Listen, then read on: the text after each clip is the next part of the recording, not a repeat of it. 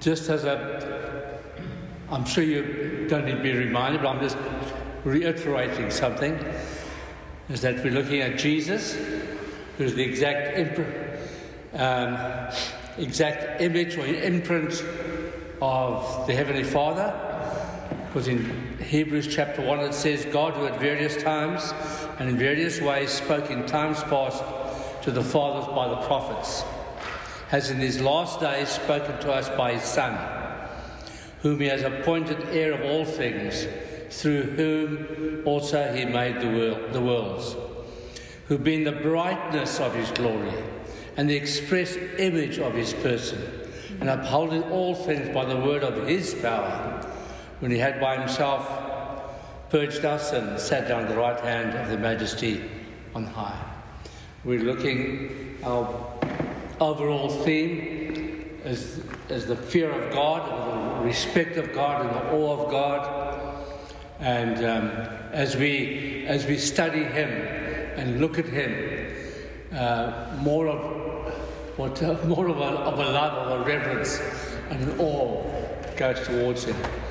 And so we're looking at John, because in John, well, the Bible basically, someone said to me, the Bible's actually Jesus in print, because he's the Word, okay? But John seems to highlight certain aspects of Jesus, so we're just looking at Jesus in that respect.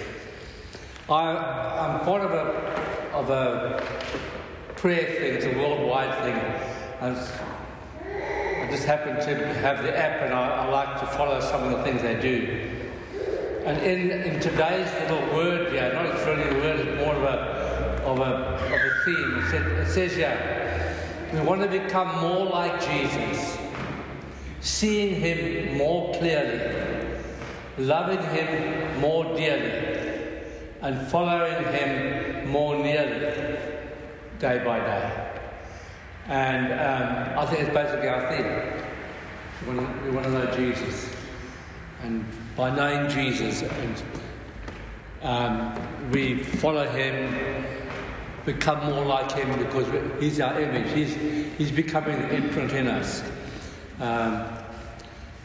I was again reading something else this morning by a guy called Bob Mumford, and he's talking about this, that we are born again not by corruptible seed, but by incorruptible, by the Word of God who lives and abides forever. Who's the Word of God? Is Jesus. And he goes in there, it's something you kind of know, probably know very well. But when we're born again, there's a seed planted inside of us. It's not any other kind of seed, but the seed that comes from God. Okay? So his DNA, if you like, is wrapped up in that seed. And it's planted within us. We're born again. And so the image of God and the DNA of God and the character of God is planted inside of us. Okay? And so as that gets nurtured and watered and whatever else, it grows. Do we become God? No, of course we don't become God. But the Bible does say other things. It says that we are the temple of the Holy Spirit. We are the temple of God, because He lives inside of us. Now, how that's possible, I haven't got the foggiest. I don't even try and work it out. It's beyond my ken. But there's that input, and as we look at Him and gaze at Him, we become more like Him. That imprint is on us. Okay? Do we become perfect? No, but we're on the journey to perfection. Okay, just in case you thought I was perfect, I'm not. Just correcting that quickly. Yeah, no doubt that I wasn't perfect. No. You were pretty sure about that one. All right. We're looking at John 7, 8, and hopefully we'll get to 9. Looking at Jesus. Did I cover John chapter 7 last week? No. I started, okay. Because I looked at my notes, and I thought, and I thought about the things I was going to say, and I thought, now did I do it? I eventually had a phone Melody and said, did I cover it? She said, no, it didn't. So thank you for all of you. And if you're hearing something again the second time, then you need to ask the question, is the preacher lazy and he's repeating something, or is there something God wants me to hear? Hopefully you'll say there's something that God wants me to hear and you don't accuse me of being lazy.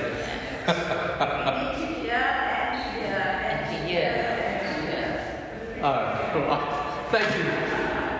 Thank you for supporting me in my befuddledness. John chapter 7, the theme of that. You might come across other things as we read these various chapters. You think, well, I don't know if that really portrays Jesus in quite the way we've got on this list here.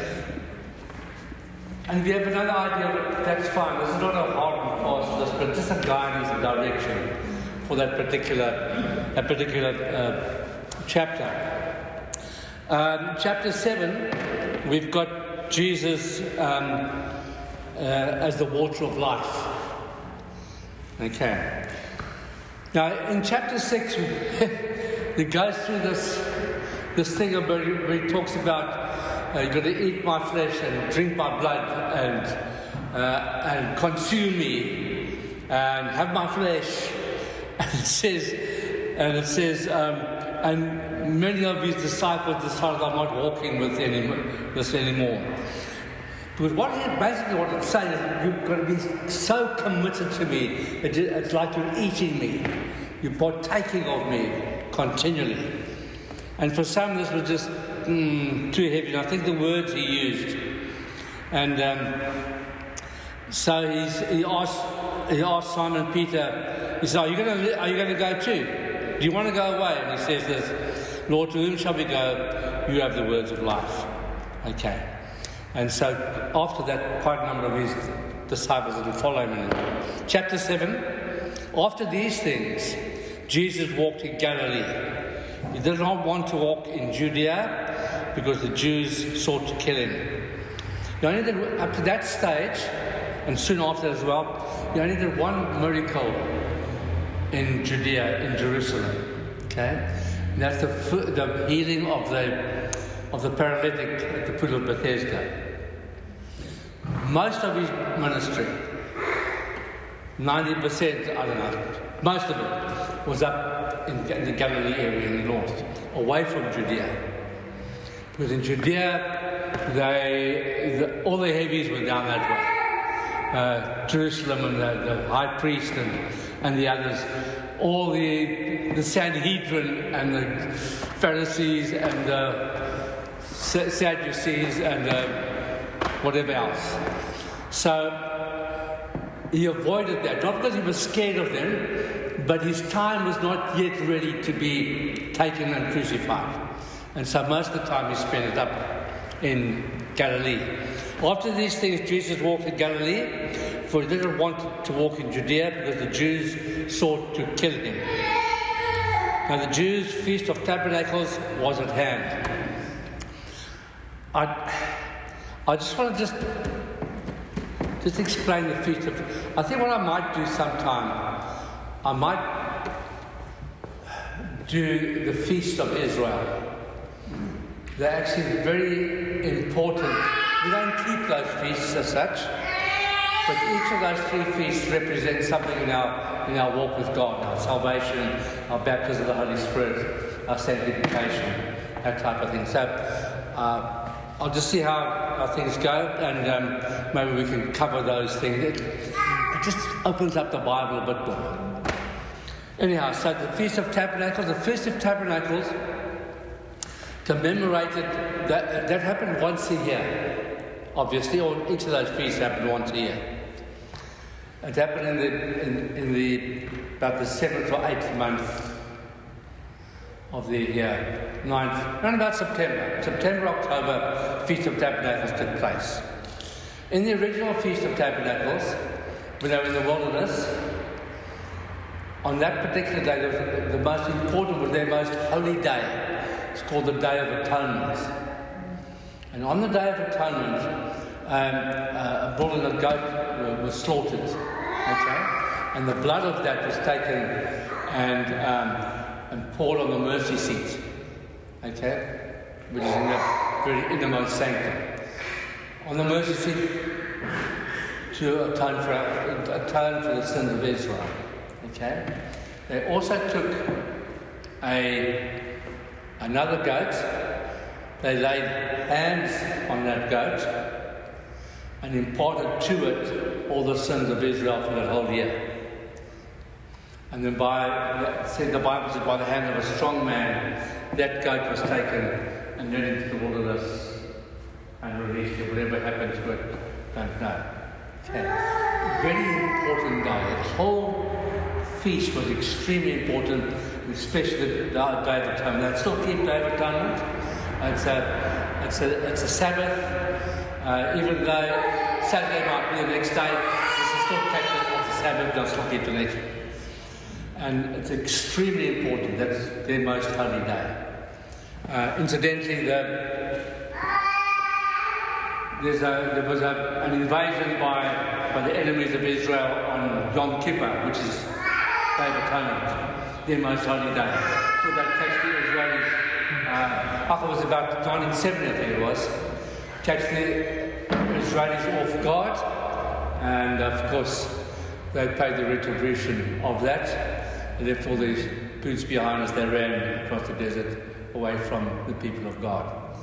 All right, I don't want to divert from that, but it's an extremely important day. Part of that day, they also commemorated their journey through the wilderness. And they did that by building little booths in which they stayed in for the next few days. They just actually kind of lived in there and operated in there. It was a commemoration of how God brought them through the wilderness, eventually into the promised land. All right, but that's just the gist of it. So 3 times in the year, the men of Israel had to go to Jerusalem and worship. It was on Passover, the Feast of Weeks, or Pentecost as we call it, and Feast of Tabernacles. Those 3 occasions.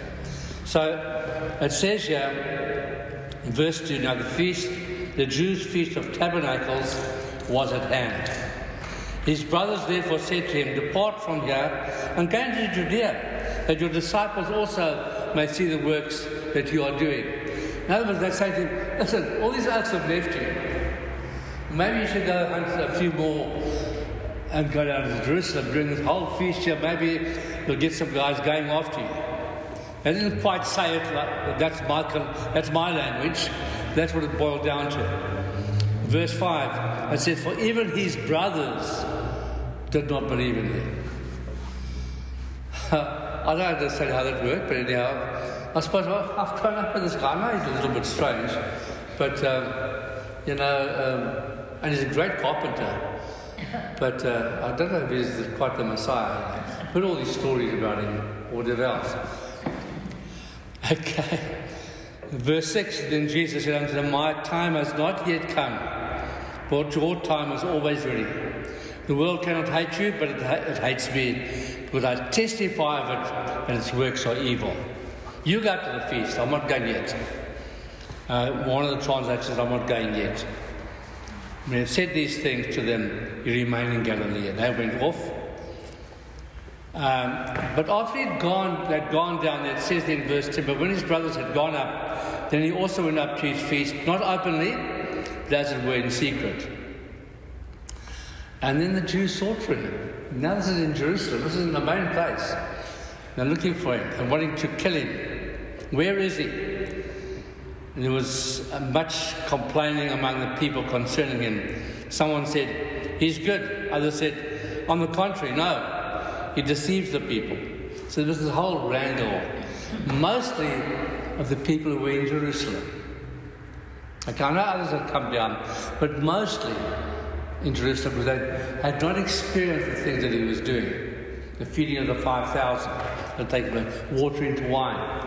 They hadn't experienced those things. They weren't around. But the people there had experienced it. And so there's this contention about him. Verse 14 is like Jesus couldn't resist it while he heard from the Father. Now, about the middle of the feast, Jesus went up into the temple and taught. And the Jews marveled, saying, how does this man know letters? having never studied. They never really actually, the folk in Jerusalem have never really heard him teach. How's this man? He was not part of any rabbinical school. He's just a carpenter. How does he know these things?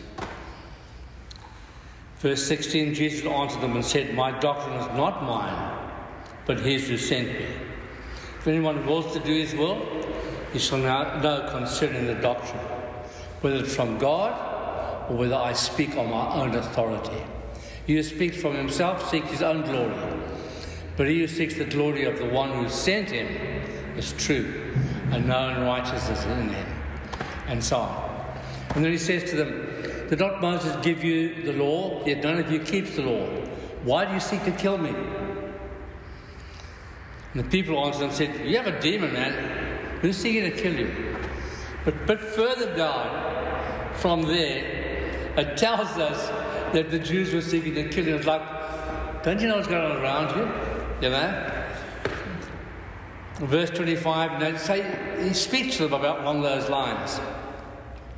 Verse 25, now some of them from Jerusalem said, "Is this not he whom they seek to kill?" They were seeking to kill him. But look, he speaks boldly, they say nothing to him. Do the rulers know indeed that this is truly the Christ? Maybe they do. Maybe this is the Messiah. Christ being the Greek version of the Messiah. However, we know where this man is from, but when the Christ comes, no one will know where he's from. They were befuddled actually, because the scriptures clearly teach where he's from. Then Jesus cried out, saying, "You both know me and know who I'm from. I've not come of myself, but he who sent me is true. But I know him, for I'm from him, and he sent me," speaking about God the Father. Verse 32, I'm just running through this just quickly, because I want to get to my main point in this particular chapter. "And many of the people believed in him and said, 'When the Christ comes, will he do more signs than these which this man has done?'" And so the people, some of them started catching on. I'm talking about the people in Jerusalem. The people further up north were already catching on. Verse 32, the Pharisees heard the crowd murmuring these things concerning him. And the Pharisees and the chief priests sent officers to take him. Let's stop this nonsense. Let's stop this talking. And let's go and arrest him. Then Jesus said to them, "I shall be with you a little while longer, and I'll go to him who sent me. You will seek me and not find me.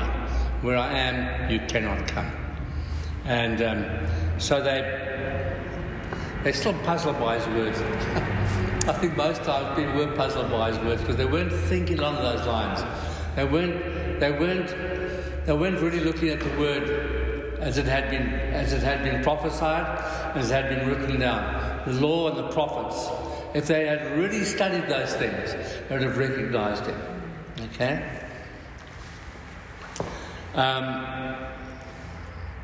Verse 36, it says, "What is this thing he said? You will seek me and not find me.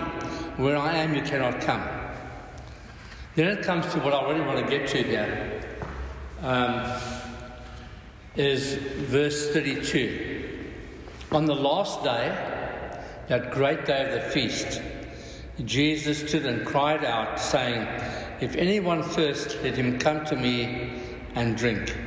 He who believes in me, as the scripture has said, out of his heart will flow rivers of living water.'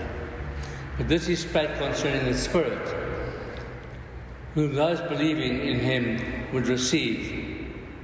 But the Spirit had not yet been given, because he had not yet been glorified." What they did during the time of the Feast of Tabernacles, as every day they would come with water from the pool of Siloam in a big golden, I was going to say jug, not a little jug, but a big golden jug. And they'd come with that water and they'd pour the water on the altar. And could one of you please just turn to Isaiah So I wrote so small here. Isaiah chapter 12 and verse 3. If you could, please. What was happening here with this water? And then, if someone could just read out Isaiah chapter 12 and verse 3. In any translation, doesn't matter.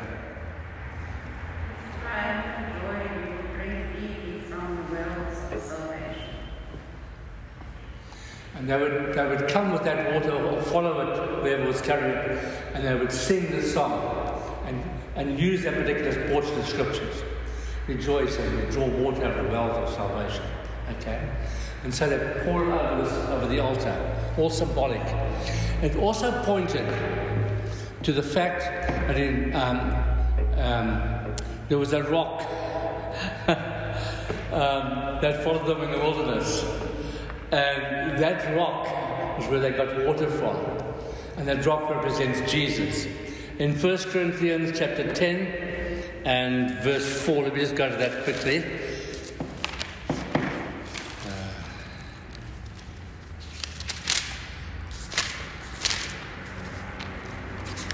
If I had my plastic Bible, I'd get there a lot quicker. You laugh for me, eh?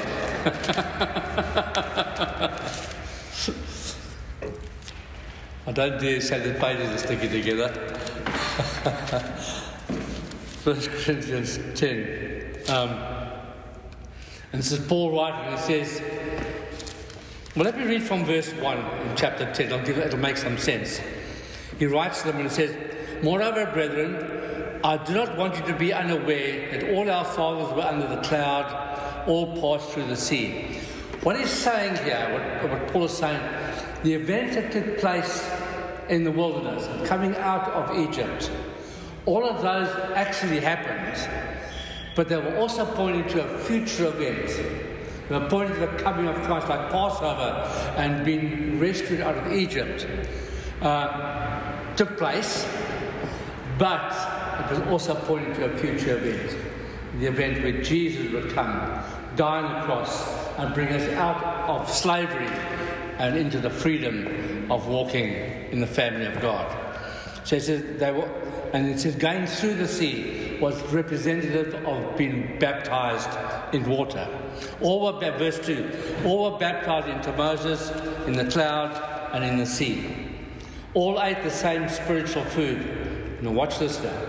And all drank the same spiritual drink, for they drank of the spiritual rock that followed them, and that rock was Christ. So what they were doing there was pouring the water onto the altar and talking about the wells of salvation, using that scripture. It was all symbolic of pointing towards Christ. There were all aspects of that. And so, because in Leviticus 17 it talks about the rock that followed them, and they drank from that rock and water. At one stage, when things had dried up, for whatever reason, and God said to Moses, speak to the rock, and he decided, there's no, as Afrikaans a woord daarvoor, ek gaan dit gebruik nie, I've had enough of these oaks. And he takes his rod and he smacks the rock, and water came out. And because before that God had said to him, hit the rock. This time he says to him, speak to the rock. And he hit it. And so it's just symbolic of the fact that he was beating Christ. Although he didn't see it that way, obviously not, but points towards that. And so all these things that are happening there, what happens in the Old Testament, there's pointing towards it. It's like here's the main one, here's Jesus, the actual Jesus. And these things here are a shadow. None of those things are real, but none of those things are Jesus. But they point to Jesus. Alright? It's like, to give you an example, let me just do that. Joseph in the Bible. Joseph points to Jesus. Was Joseph perfect? No, of course not, he wasn't. Okay? But the fact that he went before his brothers and provided bread for them, he actually rescued the whole world, the whole known world at that stage, by the fact that they'd prepared food and had stored up food for people. So there was a rescue taking place there. The fact that he was in prison, the fact that he was betrayed by his brothers, all those, it points to Jesus. Often use the word typifying Jesus, also use the word, it's a shadow. So the reality is Jesus, but Joseph here is not Jesus, but is a shadow. So it's like that shadow comes this way, falls on him, and certain things take place. It points to Jesus. And so the Old Testament is full of that. But I'm not going to go into that right now. So what I'm trying to say is, this here symbolized the giving of water, water that brought life to the people. And then he talks about the fact that this, I don't know. All right, yeah.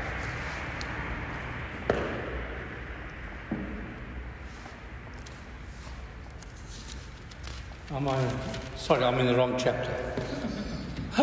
My apologies. On the last day, the great day of the feast, Jesus stood and cried out, saying, "If anyone thirsted, he come to me and drink. He believes in me, as the scripture said, out of his heart will flow rivers of living water." But this he spake concerning the Spirit, whom those believing in him should receive, for the Holy Spirit was not yet given, because Jesus had not yet been glorified. So when the Spirit comes, he's speaking about it, he says, you see this water? It's water of life. That water of life will come out of your very innermost being. Not little trickles of it, rivers of water flowing out. Why? Because of the fact that the Holy Spirit will bring that living water. Okay? And in a sense, the actual river of God flows out of heaven. There's no question about that. Okay? Brings life. But there's also an aspect of the fact that inside of us is the seat of God as well. All right? And out of our innermost being, so when the Holy Spirit comes upon, out of our innermost being flows rivers of living water. So as we walk along, okay, the Holy Spirit can actually affect people through us. Because there's these rivers of living water flowing out of us. There's the Word of God inside of us, radiating out of us. Are we perfect in doing that? No, but can we switch it off? Of course we can. We've been given free will. We can choose. Sometimes we don't choose. It's not like a choice. Well, I'm not going to turn on the water today. I'm going to make sure that these other around me suffer. Well, it's not that kind of a thing that we can turn him on and off. But sometimes we just kind of lose sight of something like that. But out of our belly flow rivers of living water. That's why we talk about the fact that it lives inside of us. What do people see? Either they see wrestling in the shirt or all the rest of it. But hopefully they also see something about me that's not of me, but it's part of me. You know what I'm trying to say? It's the Holy Spirit, the radiation of Jesus, the water of life. And that for me is the fact that we have more than Adam ever had. Okay? The Bible talks about the Lord Jesus Christ being the second or the last Adam. What Adam had was wonderful, but he betrayed it, gave it away. For seemingly this tree here, knowledge of good and evil, well, I'm going to go for that. It means I dare say the thinking wasn't along those lines, but hey, I can do this without God. I can use worldly wisdom to conduct my life. The second Adam, or the last Adam that Paul talks about him, is the Lord Jesus Christ. And he not only restores what Adam had lost, but comes with more than what Adam had lost. Okay? And so we, and there's not just one Adam around, one person around full of the Spirit of God. There's hundreds and millions of us full of the Spirit of God. So in that respect, we have a lot more than what Adam ever had. And so we're able to talk to God, walk with Him in the cool of the evening, in the heat of the day, in the bedroom, walking down the road, we can talk to God. Filled with the Holy Spirit. Oh, I knew it. I know. I'm not going to get through everything I want to get through. Okay. No, I wasn't trying to shock you. No.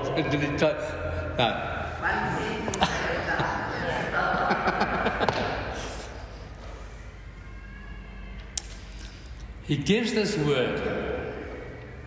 Then in verse 40 it says this: Therefore many from the crowd, when they heard this saying, said, Truly this is the prophet. There's something what he said there that kind of just clicked with them. There's people all around reciting from Isaiah 12 verse 3 about drawing water out of the well of salvation. And these people knew some of this stuff. I mean, most Jewish boys, unfortunately not the girls, but certainly most Jewish boys grew up with quite a knowledge of the Scriptures. Some of them went on to follow after a rabbi and went on from there. But most of them had knowledge of the Scriptures and recognized this thing. Verse 41 said, so say, truly this is the prophet. Verse 41 says, others said, this is the Christ. But some said, will Christ come out of Galilee? And so there's this, Has not the Scripture said that the Christ comes from the seed of David and from the town of Bethlehem, where David was? Little do they know that Jesus was born in Bethlehem. He might come from Galilee, from a city born in Bethlehem. So there was a division among the people because of him. Now some of them wanted to take him, but no one laid hands on him. Now watch this. They'd sent out the Pharisees sent out these officers to go and take hold of him, bring him in to deal with him. Verse 45, then the officers came to the chief priests and Pharisees, who said to them, why have you not brought him? And the officers said, no man ever spoke like this man. And the Pharisees answered them, are you also deceived? Have any of the rulers of the Pharisees believed in him? But this crowd does not know the law, and they're accursed. So Nicodemus, you remember Nicodemus in John 3? Nicodemus, who came to Jesus by night, being one of them, said to them, does our Lord judge a man before it hears him and knows what he is doing? Now he's coming with their sense of the law, their understanding. They didn't just condemn a man because they didn't like him or he had a beard that was too long or whatever it might be, whatever offended them about a person. They still didn't, you need to judge righteously and then judge by listening to what he has to say. So he says that to them. And they answered and said to him, are you also from Galilee? Search and look, for no prophet has arisen out of Galilee. I often think, you read that scripture, and these guys are steeped in the law. They know, many of them could quote what we call the Old Testament for heart. That's how they've grown up and they've learned the Bible. They know the Bible. No question about it whatsoever. Jonah came out of that area, out of the Galilee area. No prophet comes out of there. Look.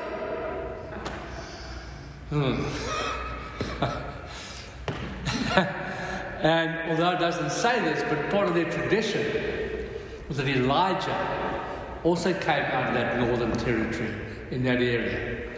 And so it's interesting, and I think this happens to most of us. We're on a particular track, and so we don't believe this particular person because there's something wrong with him. I'm sure that it can't be right. And so I started accusing that person of being a philanderer, let's say, for instance. We're not accusing Jesus of that, but of a philanderer. He makes a logical statement.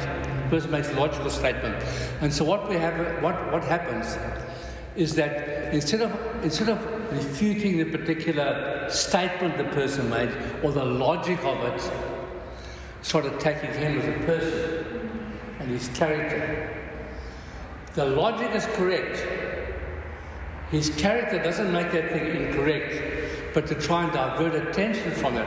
Politicians often do that. There's a particular issue, and they'll attack something like, yeah, but it comes out of that particular situation. These people, that party is not for us, and therefore this can't be true, and they divert the attention from there. So people start looking at that rather than the logic, whatever it might be. I'm not trying to talk politics to you. I'm just talking about, and sometimes people argue just like that. You'll come up with something and speak about this or that. Say, yeah, but who are you though?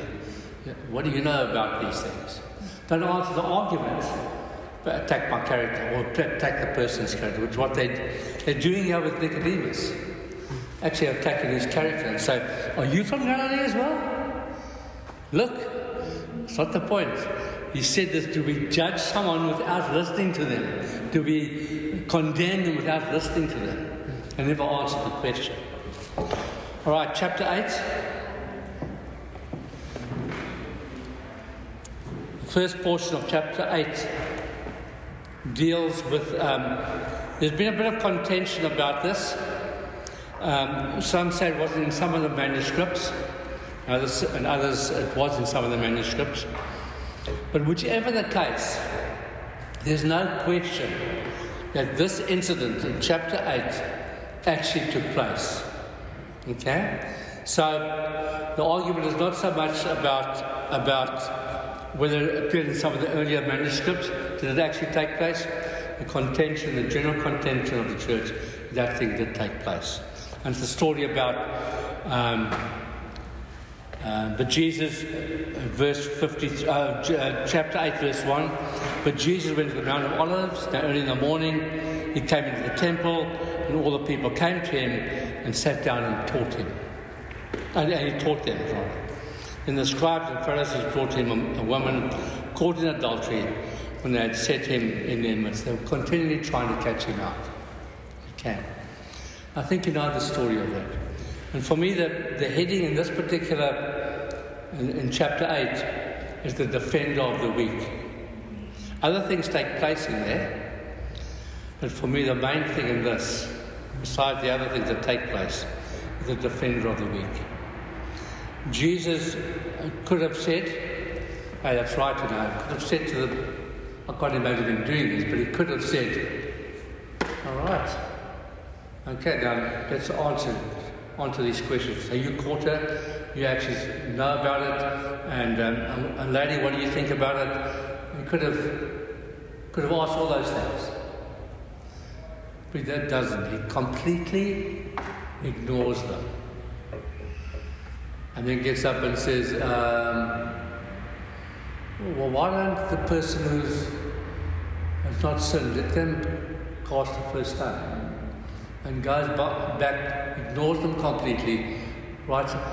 They'd be contented, but what did they actually write in the sand? Did he write the names of all the guys they had and their acts of adultery? There'd been all kinds of contentions about that. It's not the point. He ignores them. Until eventually they realise, if I throw that first stone, it means I haven't sinned. The guys around you know what my situation is. And so they all just drift away. And I love the way that Jesus just deals with it, in verse 10. And when Jesus raised himself up and saw no one but the woman, he said to her, Woman, where are those accusers of yours? Has no one condemned you? She said, No one, Lord. And Jesus said to her, Neither do I condemn you. Go and sin no more. And Jesus says to them again, I'm the light of the world. He who follows me shall not walk in darkness, have the light of life. That phrase is again repeated in chapter 9. And in chapter 9, we've headed that up as the light of the world. But don't want to get technical about things. But he deals with her and speaks to her and brings light into her life. Where there's darkness, obviously the darkness of sin in her life, and says to her, go and sin no more. And you're free to go. I don't condemn you either. I'm the light of the world. And so what he does, he brings light into the darkness of this world. The other things that take place in this chapter, which I'm not going to deal with. Again, he has arguments with the Pharisees and with the Jews. In verse 13, the Pharisees therefore said to Jesus, "You bear witness of yourself; your witness is not true." Because if you're just bearing one witness of yourself, that's not true. That's not acceptable. You've got to have 2 or 3 witnesses. And then Jesus goes on to say that my Father's a witness. In another portion, he also says that John the Baptist was a witness to him. And later on, there's another witness that takes place. We haven't come across her yet in this section. And Martha's a witness. Martha, the one who worked in the kitchen, instead of Mary who sat at his feet, she says, "You are the God. You're the Son of the living God." She confesses. So there were quite a few witnesses to that. But they want to argue that continually, the Jewish people are very much like even today, and I'm not putting that down, you have me now. But they'll contend this and they'll debate a thing until it can't be debated anymore. It's part of a tradition of questioning things. And that's right. Sometimes when we question something, make sure it's true. They questioned him. And they were befuddled by his answers, continually befuddled by his answers.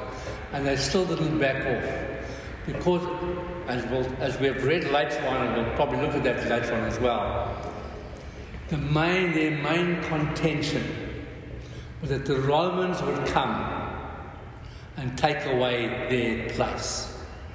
They loved their position, and Jesus actually talks about it. They loved their position. They had front seats in the synagogue and revered by people, honored by people. Yes, Rabbi. No, Rabbi. Oh, yes. Whatever else. Okay?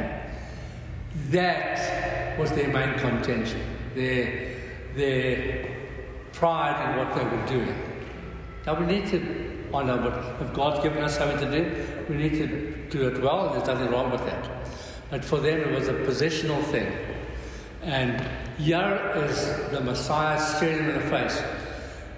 There's an honest one amongst them. There might have been a few others I don't know. But Nicodemus goes and searches the thing out, speaks to Jesus, asks him questions, and comes away from there probably 90% convinced, if not more than that. And that's why he raises this point in here. We don't know what his answer was to that. It doesn't tell us here. But he says to them, can we condemn a man without kind of just examining him a bit more?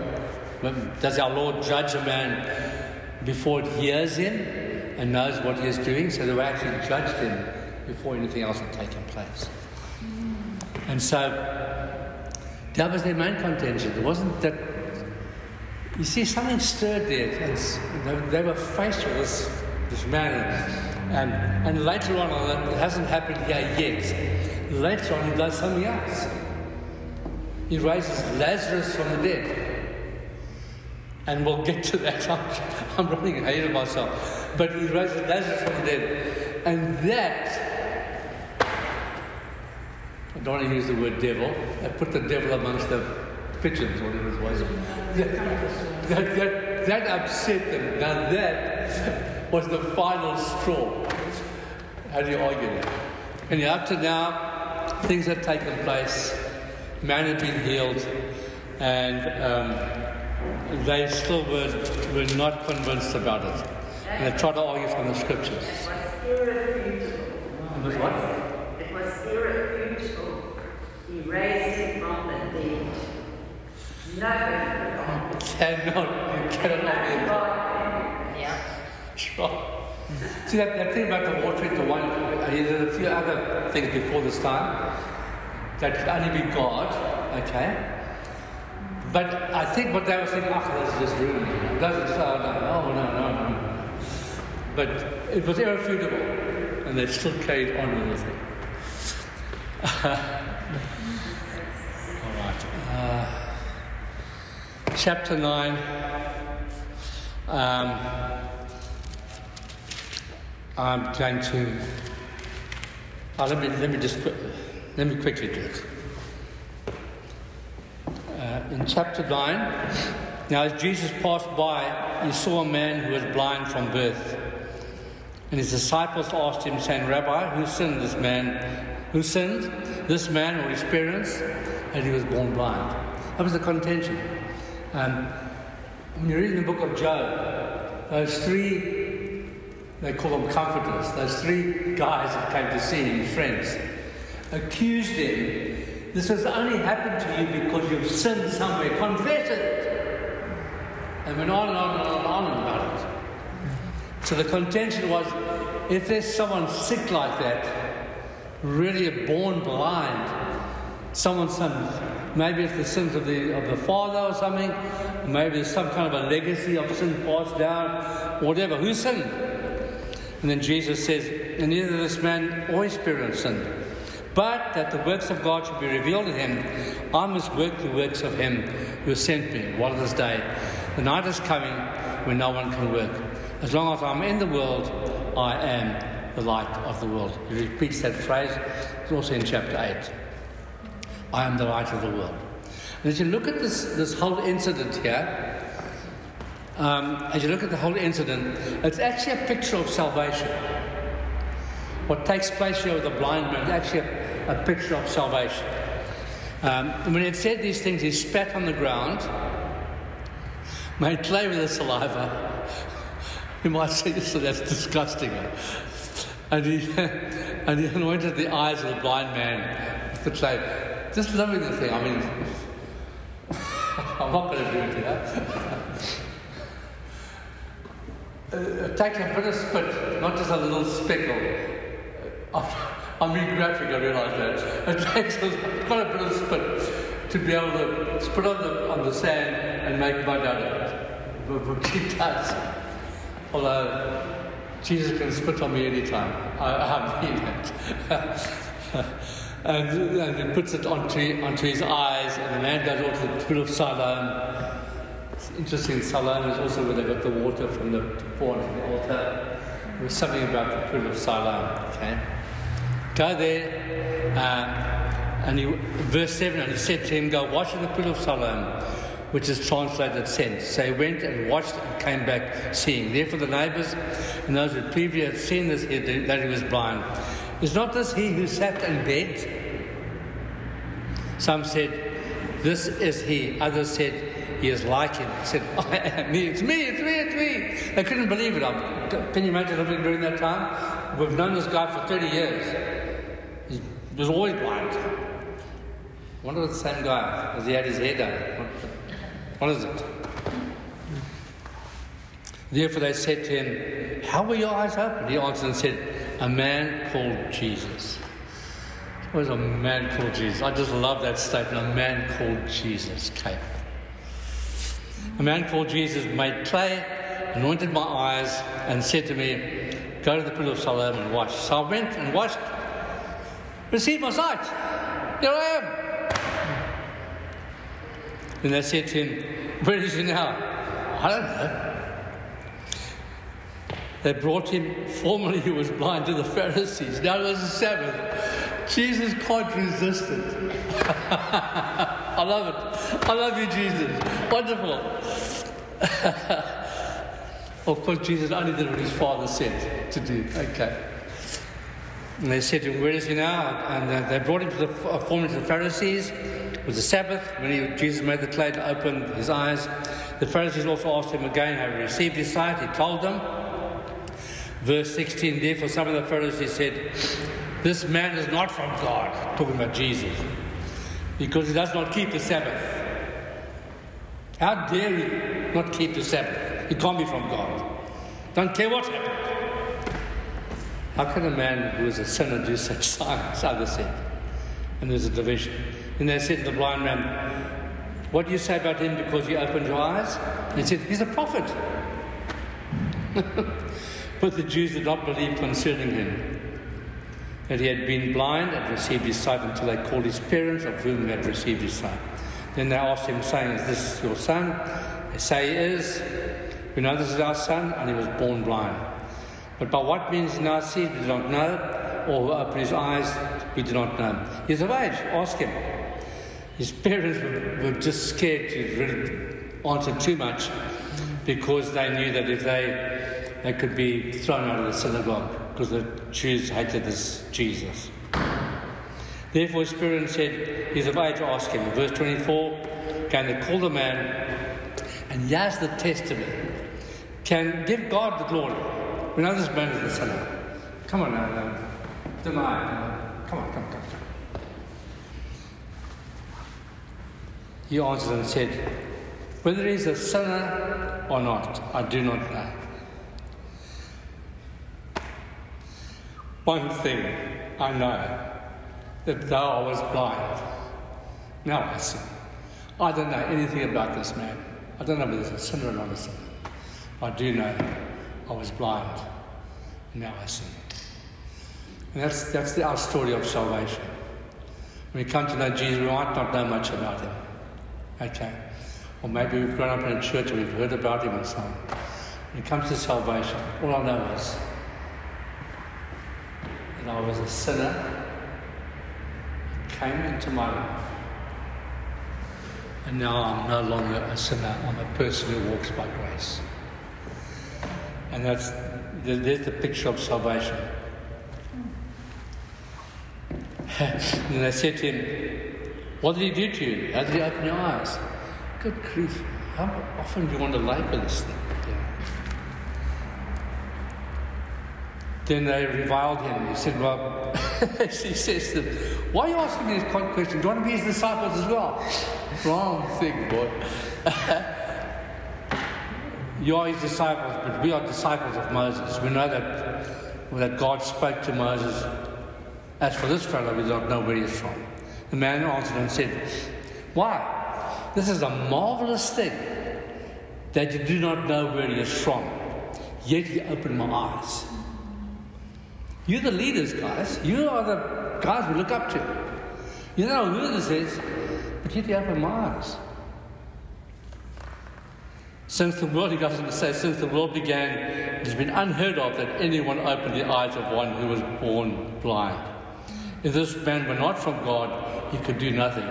This is the blind oak teaching them. They answered and said to him, you were completely born in sin. Are you teaching us? And they cast him out. They don't want to argue the logic of it. And what he's saying is the truth, and they would have said the same sort of thing. So the solution is, gooi mate, we'll cast him out, and you don't. It's like it never happened. It's a picture of salvation. Folk, I love Jesus. I'm highly amused at all the things that he does, and highly overcome all the things that he does and the answers he gives. We're going to go. Lord Jesus, we just thank you for the wonder of knowing you, the glory of knowing you, the glory of walking with you, the glory of having you inside of us and talking to us. And we love you, Lord Jesus. We thank you for what you've done. As we go from here, we thank you that you never leave us, never forsake us, that you walk alongside of us. Amen.